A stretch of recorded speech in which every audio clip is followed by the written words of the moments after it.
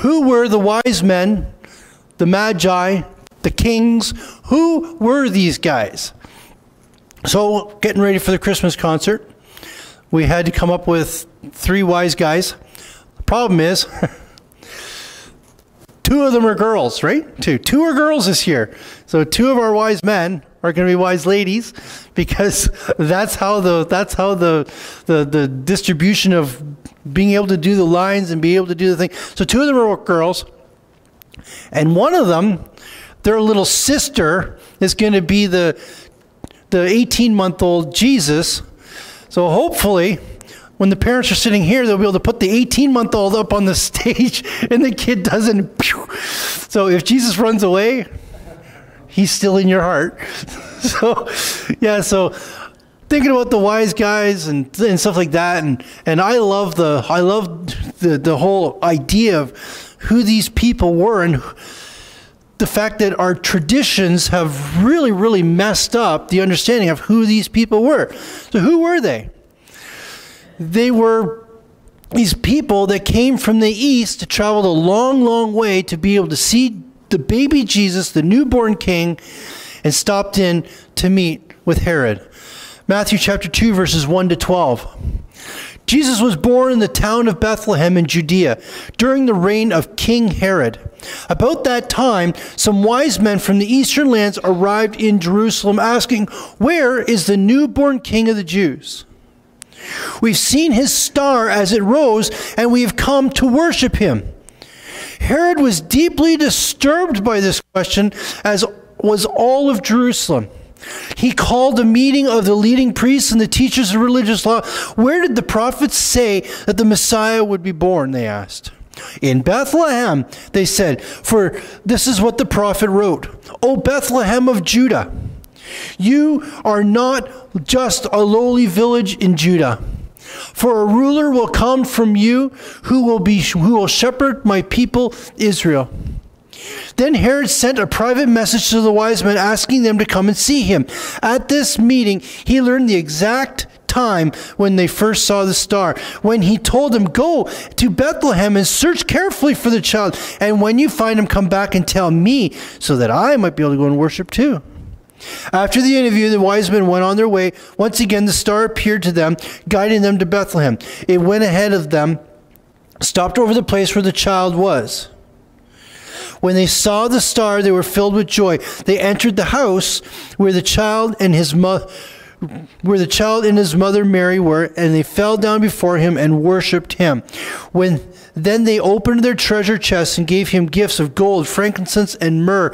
But when it was time to leave, they went home another way, because God had warned them in a dream, "Do not return to Herod."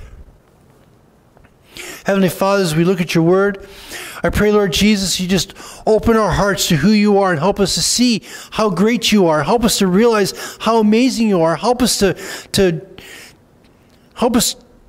realize the significance of the arrival of these people from the distant land. We thank you and praise you, and we lift you, Jesus, up on high. Jesus, in your precious name, amen. Who were they? How many were there? What were they? What was the point of the gifts? What did they understand about who Jesus was? When did they arrive? What did the Jewish leaders think about these people's announcement that the king had arrived? How many were there? I can guarantee you there was more than 3. There had to be more than 3. There must have been more than 3. Nobody traveled in a group that small in those days, especially if you're taking camels full of presents or camels full cargo truckloads of gifts. You're not going to just have 3 people. You're going to be robbed before you get out of your own town. Jesus told the parable of the Good Samaritan, and nobody seemed surprised that the guy got beaten up at the side of the road and robbed. When Jesus was 12 years old and they were traveling to Jerusalem for the Passover celebration. It says that they were traveling in a large group of people. Luke chapter 2, 44 to 45. Because they assumed he was with friends among the other travelers. But when he did not show up that evening, they started to look for him among their relatives and friends. When they couldn't find him, they went back to Jerusalem to search for him there. They traveled in a group. They always traveled in a group. They traveled in a caravan. They traveled in a large pack. These people would have been in a group, a large group of people that arrived into that town, into that city, and they would have been noticed. They were wealthy. They had all kinds of riches that they brought Jesus.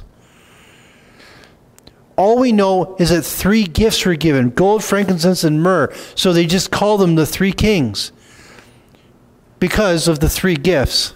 That's how you get the 3 and cause the tradition to say 3. There was way more than 3. There could have been 3, there could have been 30, there could have been 300. There could have been 3,000. We don't know. We truly don't know how many there were. But there had to be more than 3. I think there's well over 100, because if only 3 people arrived into Jerusalem, how would that have stirred up the city?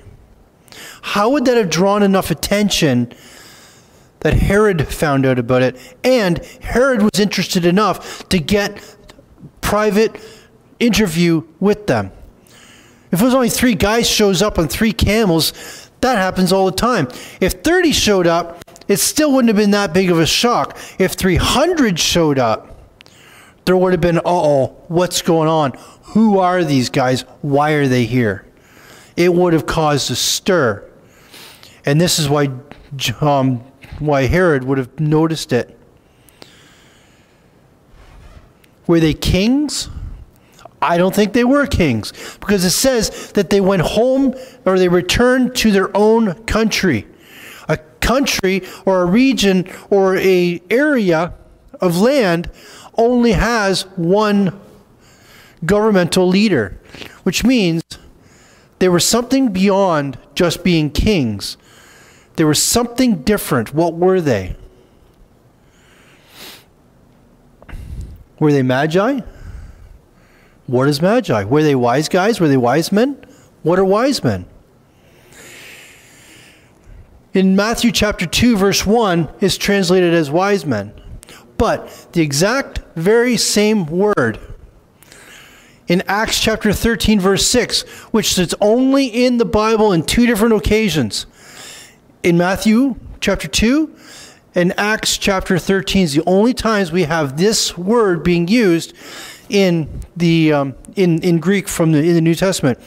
And the Acts chapter 13, it says, afterward they preached from town to town across the entire land until finally they reached Paphos, where they met a Jewish sorcerer, a false prophet named Bar Jesus. So somebody who's studying some sort of spiritual something is what this guy was when the next time the word is used. Could they have been top advisors to the leadership of the land they came from? Could they have been the advisors, the wise men, the people that sat in the king's chamber helping him make decisions that were then sent by the king? We know that they were important. We know that they were something of significance because Herod didn't kill them. Herod was ruthless. Herod is willing to kill every boy from the age of 2 to birth in the area of Bethlehem. He would have no scruples of killing a handful of people that showed up into Jerusalem. He'd have had no problem with that. And they defied his order. He said, after you find the child, come back and tell me where he is. And they're like, nope. And they were gone the other direction and defied the king over the land. You don't do that. These guys were too important for Herod to be going after them or sending an army after them. Even if there was 100 of them or 200 of them or 300 of them, if he sent the Roman army after them, or he sent a group after them, he still could have taken out that many. He took out that many babies. Why wouldn't he take out that many travelers? They're travelers in a foreign land. Some scholars says Herod knew who they were when they arrived. He knew their reputation. He knew that there was something different about these guys. And Herod was deeply disturbed when he heard that they were there.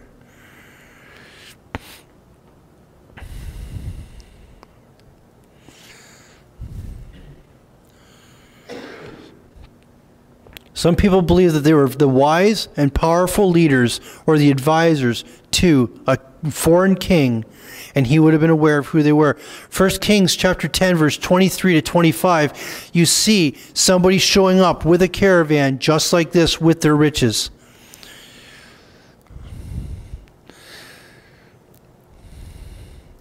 You see in Daniel chapter 1, Nebuchadnezzar, he had a group of advisors. He had foreign advisors. When they'd conquer a land, they'd take all the smartest people, and he would then take them to be advisors for him. You see Nebuchadnezzar, when he has a dream, he wants it interpreted. When he wants information, he has them come, and he's always asking information. Daniel came and interpreted the dream. Shadrach, Meshach, and Abednego, they were people that helped him with stuff. Kings always surrounded themselves with wise people, surrounded themselves with advisors so that they'd be able to make a good decision, and they would get this information.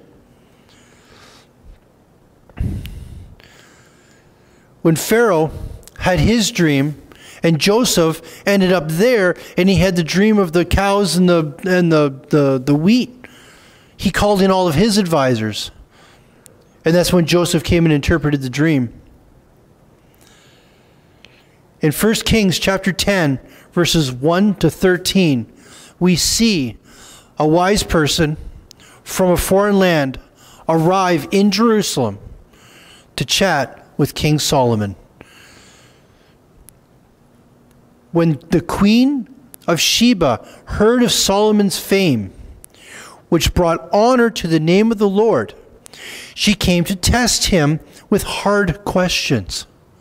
She arrived in Jerusalem with a large group of attendants and a great caravan of camels loaded with spices, large quantities of gold, and precious jewels. When she met with Solomon, she talked with him about everything she had on her mind. Solomon had answers for all her questions. Nothing was too hard for the king to explain to her. When the Queen of Sheba realized how very wise Solomon was, and when she saw the place that he had built, she was overwhelmed. She was also amazed at the food on his tables and the organization of his officials and their splendid clothing, the cupbearers and the burnt offerings Solomon made at the temple of the Lord. She exclaimed to the king, "Everything I heard in my country about your achievements and wisdom is true. I didn't believe what was said until I arrived here and I saw it with my own eyes. In fact, I had not heard of half of it. Your wisdom and your prosperity are far beyond what I was told. How happy your people must be. What a privilege for your officials to stand here day after day listening to your wisdom." His officials were the wise people. His officials were the people that were supposed to be his advisors. He was advising them. They were getting to hear his wisdom day after day. Praise the Lord your God, who delights in you and has placed you on the throne of Israel because of the Lord's eternal love for Israel. He has made you king so that you can rule with justice and righteousness. She gave the king a gift of 9,000 pounds of gold, great quantities of spices, and precious jewels. Never again, now keep in mind this is written in 1 Kings, so this was long before Jesus. Never again were so many spices brought into as those that Queen Sheba gave to King Solomon.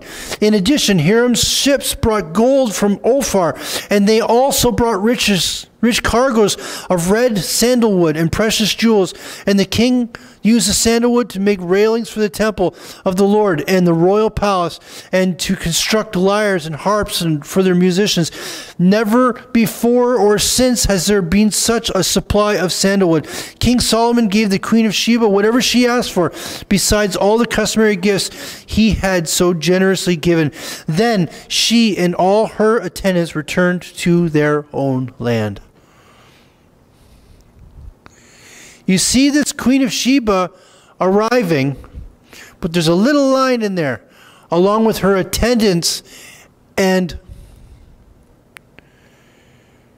large group of attendants and a great caravan of camels. Every one of those camels would have needed to have somebody leading it. It was full of riches, 9,000 pounds of gold. That is a lot of gold. Spices, stuff, just gifts that they brought to give to him. It was normal when a person went to a prophet or a wise man, they brought them gifts. It was commonplace. So when they started arriving into Jerusalem, it was alarming. Something was happening. Something was going on. And you'll notice throughout the Old Testament, Nathan, Samuel, Elijah, when they would arrive to talk to the king would drop what they're doing to hear what the prophet had to say. When Queen of Sheba showed up to see Solomon, Solomon dropped what he was doing to take in Sheba, the Queen of Sheba. When these guys showed up in Jerusalem and had no interest in Herod, because they were there to celebrate, to worship the true king of Israel, he should have been freaked out. Why did they bring these gifts? What was the point of these gifts? It was customary. It was normal. It's what they did. And they considered Jesus as superior over them because they went to Jesus rather than Jesus going to them. They dropped what they were doing to go and see this new king. They saw him as their superior. And it was very customary, it was very normal for you to bring a gift to them. You see Saul, King Saul, David's predecessor, when he went to talk to Samuel, they didn't have a gift. And they shouldn't have gone without the gift. 1 Samuel 9, verse 7 and 8. But we don't have anything to offer him, Saul replied. Even our food is gone, and we don't have a thing to give him. Well, the servant said, I have one small silver piece. We can at least offer it to the man of God and see what happens. These guys brought the gifts because they knew that you brought gifts to a new leader that was above you. And there was more than just some little tiny treasure chest. Next 2 weeks from now, we got little treasure chests, little guys. But they would have brought huge amounts of stuff with them. Caravans, camels. And why was it gold? Because gold is what you give a king. Gold is given to a king as a sign of the riches, a sign of their superiority. Matthew chapter 2, verse 2 and 3. Where's the newborn king of the Jews? We've seen his star and we've come to worship him. They brought gold because that's what you brought a king. Frankincense. It was the most precious thing, or incense or spice thing that you could burn that gave a great odor, which I'm glad we don't burn in here because I wouldn't be able to breathe. But it was like an incense thing that they had, and it was the most precious. It was the most sought after. It was the best one you could get. that was on the market, and they brought pounds of this stuff. And the whole idea of this was it takes you right back to the tabernacle, takes you right back to the temple. And when you look at the New Testament, when you look in Revelations, you look at how it all works in Revelations 5:8, you see that in the Old Testament, Psalm 141 verse 2, it says that they would put the incense on the fire and the smoke would go up. And the whole idea of what that was that the smoke carried the prayers of the people up into heaven. And then in Revelations chapter 5:8, we see that Jesus is the one that carries the prayers of the people to the Father. This was representing you are the one that will carry the prayers of the people to the Father. And they're giving him the incense, giving him the fragrance that would be burned, representing what he is going to do. And myrrh was an embalming fluid. You see that Mary and Martha, as they're going and Nicodemus, as they're going when they went to embalm Jesus, this is the stuff they embalmed. They brought embalming fluid for a newborn baby. Did they know why they were bringing the embalming fluid? Or did the Father work in their heart and say, take the embalming fluid? They weren't even Jews. Bring this embalming fluid. Bring this spice, because it represented the death that Jesus was going to die. Represented that he's going to be carrying the prayers of the people. He is the king, but his purpose is his death. Is this why the myrrh comes? Is this why the myrrh was brought? Did they know that was the reason, or did they just get told by the Lord, this is what you need to bring, so they brought it? And how old was Jesus when they got there? How old was this kid? Jesus was not laying in a manger when the wise people arrived. And there would have been women in that group. Wise men, wise women, there would have been crowds in that group. There would have been families in that group. Jesus was not an infant. Matthew chapter 2 verse 11. They entered the house where the child and his mother Mary were, and they fell down before him and worshipped him. Then they opened their treasure chests and gave him gifts of gold, frankincense, and myrrh. The word house is translated 92 times as the word house, or a home, or a household, or from the house. Scripture clearly tells us this was not the stable behind the inn. They were not in the stable anymore. They are in an established house. And this word, where the child was, 25 times child is translated as child, or little child, young child. The same word in Mark, I think it's Mark 5:39. It's the same word when it talks about when Jesus raised the 12-year-old kid. The same word for child is used there, that he goes in there and says that the child is not dead, but just asleep. This is used not for an infant, but for a child. Jesus was not an infant when they arrived. I don't know if anybody noticed, we have our nativity here, and the wise men are all the way over here, because they're not at the stable when Jesus is born. They're just starting out when Jesus is born. Now, with that said, if you see somebody with the wise men at the stable, don't lose your mind. We had somebody come here as a visitor, and it accidentally got put by the stable that year. I have no idea why, but it happened. They lost their mind on me.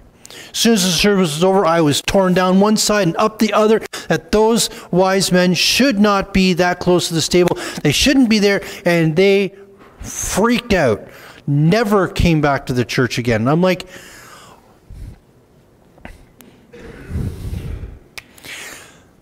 There's bigger things to lose your mind over, like, hey, well, how about all the lost people that are walking around us every single day that need to hear the gospel?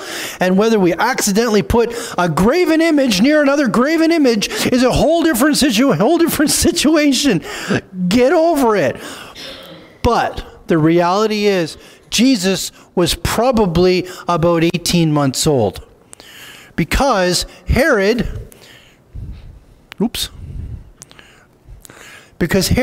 had all the children from 2 years old and younger put to death. Could you imagine? There would have been some people that would have had 2 little boys by that point.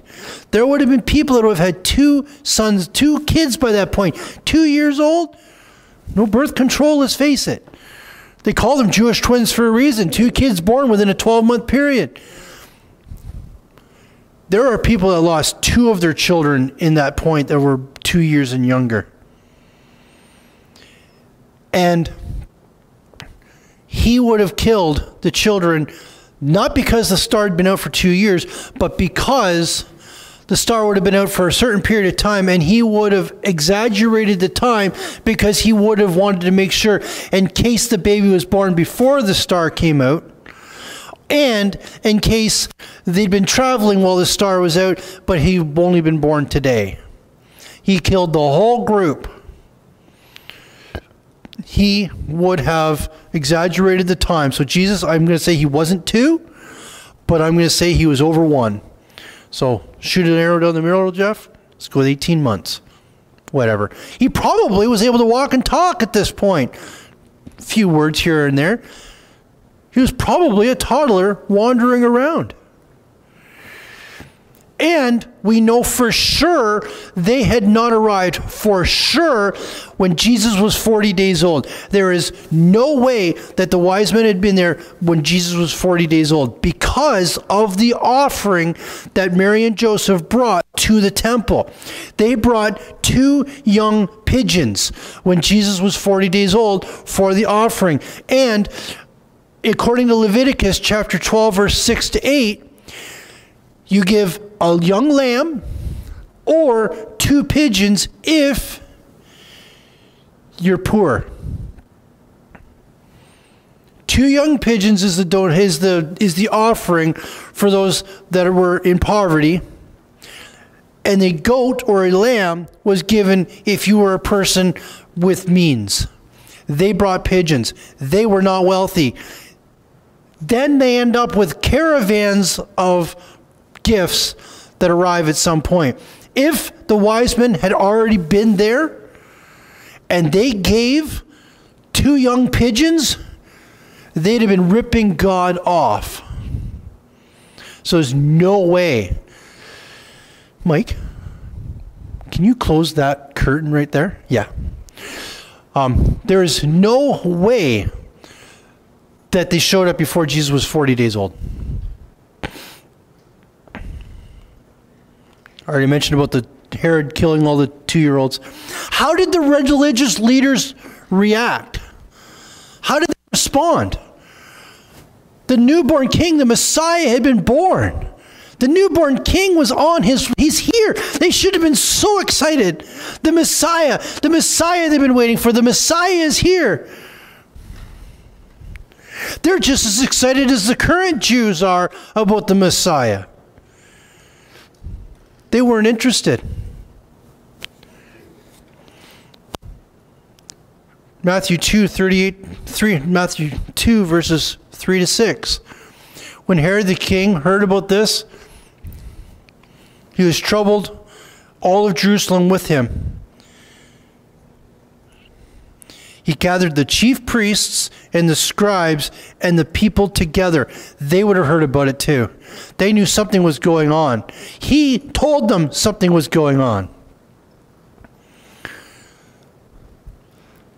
They knew, and they did nothing. They didn't follow the wise men. They didn't ask the wise men if they could go and worship. They didn't go looking for the child. They, in theory, should have known after Jesus had already been to the temple when he was 8 days old, and Simeon and Anna had already celebrated his arrival. They weren't interested. They didn't care that the Messiah was there because it would have changed their lives too much. They didn't want the Messiah. Just as much as they didn't want him when he was 33 years old. They didn't want the Messiah. They weren't interested. It took Gentiles to worship the newborn king to make him feel welcome. It's really incredible when you think about it. Mary and Joseph would have worshipped him. The shepherds showed up. They showed up at the stable.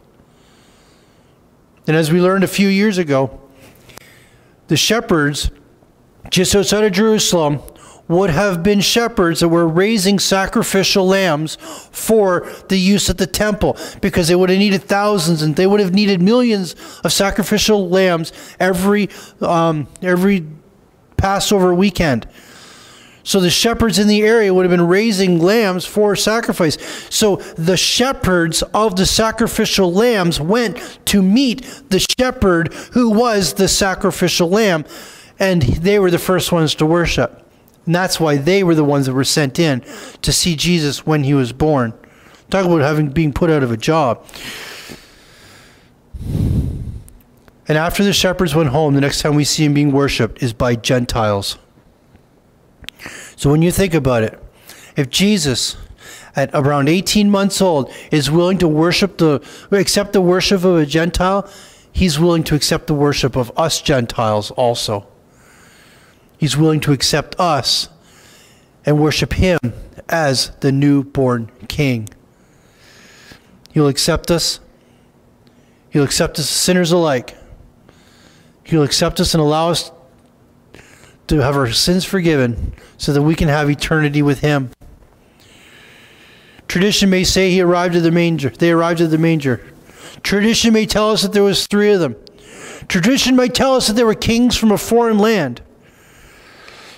Tradition might make us be very dogmatic or legalistic or freak out over where you put them on the manger setup, on your nativity set. But the whole point of it all is that the eternal king arrived with great significance and importance, that even the stars in the sky rejoiced at his arrival. It proved that all of creation was excited that he came. It showed the importance and the significance of his arrival, that even the foreign wise men figured out that this is a significant event that needs to be recognized. And though God's own people, the Jewish people, they may not have realized it, God still let everybody know that the King of the Jews, the Messiah, the sacrificial lamb, had arrived. And by their arrival, it showed the importance and the significance of Jesus' getting here. How old was he? I don't know. How many of them were there? I don't know. Were they wise men? Were they magi? I don't know. They weren't kings. Does it matter? Not at all. But it's important that they came. It's important that Herod realized, whoa, what's going on? And it's important that they worship the king. The first Gentiles to get to worship Jesus were these people that would have surrounded that town. Oh, poor little Bethlehem with this big group that showed up. That's who they were. That's what they might have been, but it would have been a big deal. And we can see it happen in the Old Testament when the Queen of Sheba showed up to see Solomon. It's the same kind of thing. And that was a foreshadowing of later. Let's pray. Heavenly Father, we praise you and thank you, God, for this day, Lord. We thank you, God, for how great you are. We thank you, God, for how amazing you are. We thank you, God, for all that you are and all that you're doing. We pray, God, draw closer to you, Lord Jesus. May you, Jesus, be high and lifted up. We thank you, Jesus, that you sent those people to worship you. And they say, wise men still follow you. I pray, Lord God, that we will be wise people, and we will follow you, Lord Jesus, and we will long for you, and we will worship you, and we will give you the best that we've got. Lord Jesus, in your precious and holy name, may we lay down before you everything that you've given to us, Lord God, and may we put you first, and may we put you put you ahead of everything else. And may we lift you, Jesus, up on high. We thank you. We praise you. We give you all the glory and the honor, and we give you all the praise. Jesus, in your precious and holy and glorious, majestic and powerful name, Lord, in Jesus' name, amen. Amen. So I never introduced him, but this gentleman sitting right in front of Leslie and John is Pastor Sibley, and he had the record of the longest pastoring in this church up until I passed it a few years ago. And Pastor Sibley was the gentleman that brought this, well, the congregation did it, but brought the church from Lyndhurst to Elgin, and he's the one that got this, found this, somebody, who found the property? Did you stumble across this property to put the church here? Somebody did. And then was the one that, last week I was talking about choosing carpet colors and brick and everything. So he's the one that led this congregation through the building of this building. And we rang the bell yesterday too. So yeah, so this is, for the new people that are here, this is Pastor Sibley, the guy that led this band of misfits through the building of this place, and we get to reap the benefits of his ministry in the 9 years, right? You were here 9 years? 11. You were here 11 years. All right, so for the 11 years that he ministered here. So we'd like to say thank you for those years. And I don't know if you want me to say this, but today is the 18-year anniversary of Susan's passing. And also Marion went to see Jesus 2 months ago. So everybody go ahead and greet Pastor Bob Sibley or Pastor Sibley. I don't know what you want to be referred to, but Pastor Sibley in my heart. So Lord bless you guys. Keep this weekend coming in prayer. Food bank, food drive on Saturday. We'd love your help. And the Light of Christ next Sunday night. Lord bless you. Have a wonderful afternoon.